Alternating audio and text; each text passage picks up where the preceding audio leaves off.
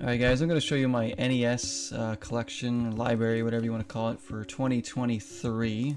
This is what I have in my library for now, and I'm always looking to add games in throughout the year for pretty much every system that I own, every collection that I own. Now, I want to get this out of the way first. I'm not a collector. I'm a gamer. I don't collect games just to sell them or trade them or anything. I'm a gamer, and most of my games I will play, or if I haven't already played them, I'm just really passionate about it. So let's get it started anyways. First game here is Astyanax, however you pronounce that. This was a recommendation from another YouTuber and Twitch streamer, great guy, Game Dungeon Productions, and I found this one in a game shop. I have not tried this one yet, but yeah, he said it's really good. It's a cheap game. As you can see, I got it for $10. That's the first one. Next up, we have another recommendation from Game Dungeon Productions. This is Base Wars, little robot baseball game. I did try this out when I tested it, and it seems pretty darn fun, so I'm gonna have to stream that at some point. There's Base Wars. Next up, we have a really good NES game, and that's Batman. I had recently picked this one up and tried it out for the first time. It's so good. I haven't beaten it yet, but I'm definitely gonna go back to it and try to get through the game. Super awesome game from Sunsoft there. Next up, we have an absolute classic, Castlevania. There's a little plastic wrapping over it. You can't go wrong with this game. Hard game, but probably one of the first, if not the first, horror game I ever really played in my life was probably this game. So just a classic game. Castlevania 1, you really can't go wrong with that game. Next we have an RPG, Crystalis, one I picked up, and haven't played through this one yet, but I'm very excited to give this one a go. It looks pretty good as far as NES RPGs go. So there's Crystalis. Get a copy of that. Moving along, we have one of my childhood favorite games that we had growing up was Darkwing Duck on the NES. I love this game so much, from Capcom. If you're a fan of Mega Man, probably like this game. Not as hard as Mega Man, but definitely a quality game. Really good graphics, really good gameplay, level design, music. Man, one of my favorites on NES, no doubt. Put it back in its little dust sleeve. Darkwing Duck. Alright, next we have one I just picked up but haven't tried yet. That's Deadly Towers. As we know, AVGN has covered this game, so I kind of wanted to check out how bad this was.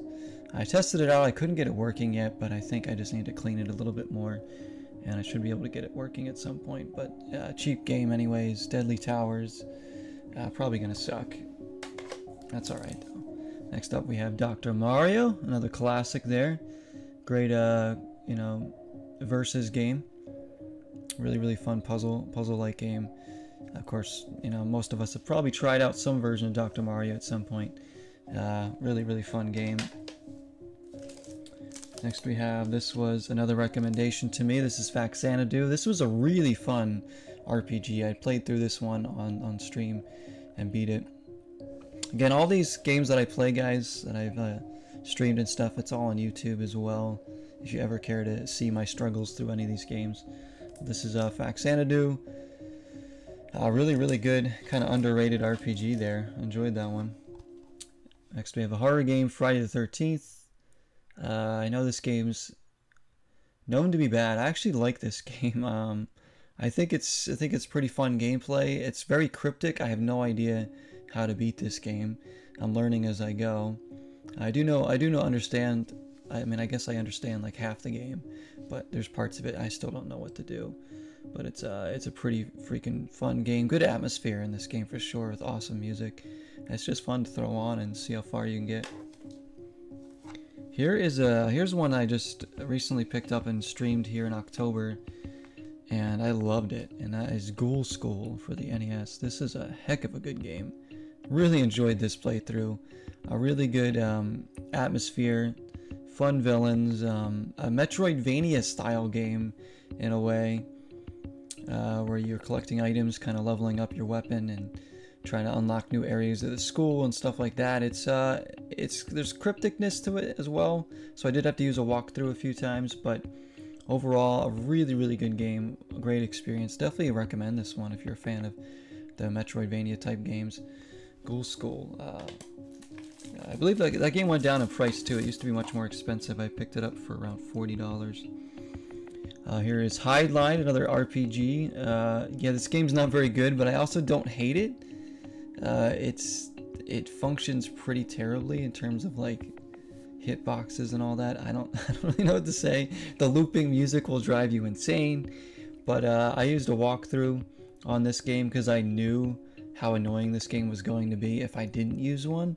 So I used one, and it really helped me get through the game, and we ended up beating it. Without a walkthrough, I probably would never play this game. At least try to beat it anyways. I would recommend using a walkthrough if you ever play Hideline. Probably the only way you might enjoy the game.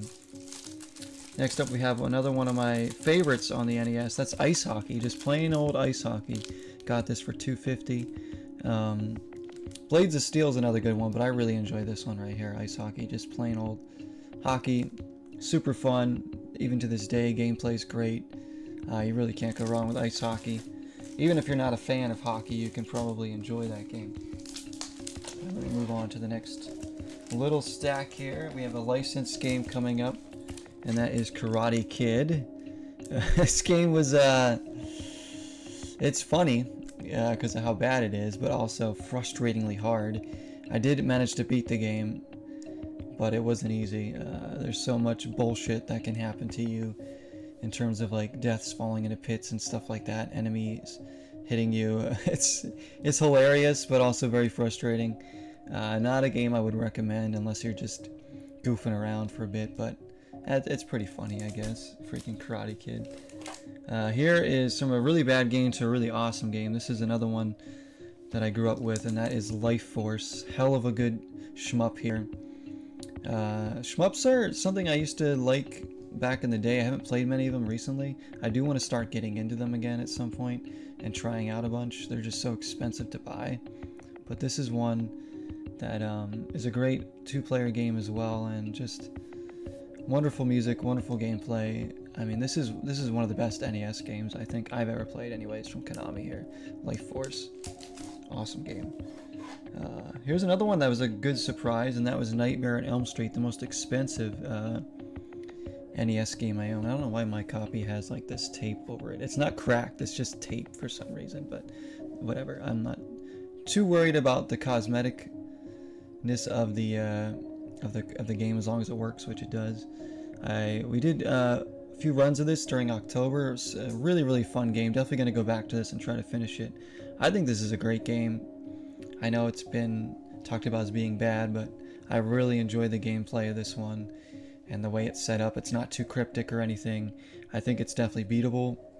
I got pretty far in it, so I'm looking forward to going back to that one. Nightmare on Elm Street. Great game, great game. Said you can find good things about a lot of these games. Next we have a horrible game, and that's Skate or Die. I hate this game. It controls probably the worst controls of NES game that I own. There's only like one mode that's kind of fun and kind of functions. The rest of them are just like, I have no idea what I'm doing because the gameplay and controls are so bad. Skate or Die. I choose death. We have next up, I mean, this doesn't even need to be said. I mean, it's Super Mario Brothers with the Duck Hunt, but I bought this for Mario. Original Mario is still one of my favorite Mario games to this day. Super great game. I mean, if you have an NES, you have to have Mario Brothers, right? I mean, it's just wrong if you don't. I still got to get Mario 2 and 3 though, but I have played those games. Now we have the Turtles games. The first one is the original Turtles games. This is one I did grow up with as well. I kind of mixed feelings. Like, I have good nostalgia for this. I've never beaten this game because I find it to be incredibly difficult for some reason, but I wouldn't say it's a bad game. It's just kind of like, I don't know, it has its flaws. It's not a great game by any means, but it's not like super bad or anything. I don't know, it's okay, I guess. This, however, is a good game. Turtles 2, the arcade game, beat 'em up, ported from the arcade to the NES. This is actually a pretty good port considering this is Nintendo, and yeah, it's a very good game. I have not streamed this one yet, but I would like to. Really good beat 'em up. Next, one of my favorite NES games right here is Turtles 3: The Manhattan Project. This is a hell of a good beat 'em up. Still fantastic to this day. I have streamed this one as well. This is another one I grew up with. One of my favorite games as a kid was this one and Turtles in Time. So, Manhattan Project. I haven't played that one. It's very, very good. Awesome levels, awesome enemies. They got like Ground Chuck, Dirtbag in there. Some like rare Turtles villains, which is nice to see. Next up, Top Gun.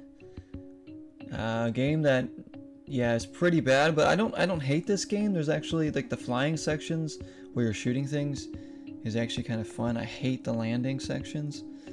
I haven't beaten this game, probably won't, but it's not horrible. It's not horrible, but it's also not something that anybody should rush out to buy. Oh my gosh, this next game is Total Recall. This game is so bad, but hilariously bad. It's one of those games, you know, that's so bad it's good. There's no way in hell I'd ever beat this game. The freaking levels are, some of them are just impossible. And just the trick you need to do in order to beat the first level, like boss, whatever you want to call it, is insane. Just like so stupid. And the second level is just complete BS, but it's a hell of a funny game. There's a lot of weird things in this game just from the first level or two. I think the furthest I've made it is somewhere in level 3 or something. I don't know. Oh, what a game. What an experience that is. And next we have WWF WrestleMania. Gotta have a wrestling game.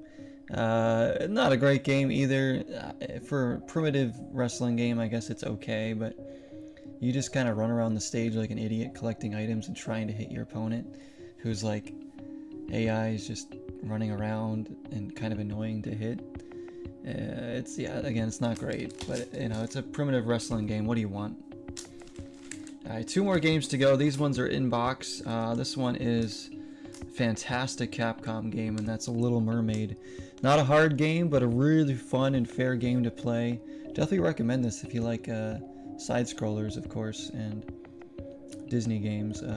Again, not a super hard game either. Pretty good one to start with if you're just starting out on the NES or like platformers. Definitely a beatable game, but I love the music. I love the level design. This is a complete in-box copy with the manual and everything, so really cool to have that. Great game. Next up is a game I just picked up. This is the last game I have to show you guys anyways. This is a box copy of Milon's Secret Castle. A pretty cheap game. This does not have the manual, but does have like the dust sleeve and everything inside, and a nice protective case on the box, so it should stay in good condition. I actually really wanted to try this game. I know it's considered to be bad, but I really wanted to try it out because it looks like it might be kind of intriguing. A little side-scrolling thing with like mystery to it. I don't know. It might suck, whatever. I still want to play it. Milon's Secret Castle. And there you go, guys. That is all the NES games that I own as of right now. I might do these kind of collection videos at the end of every year going forward for each like library that I have.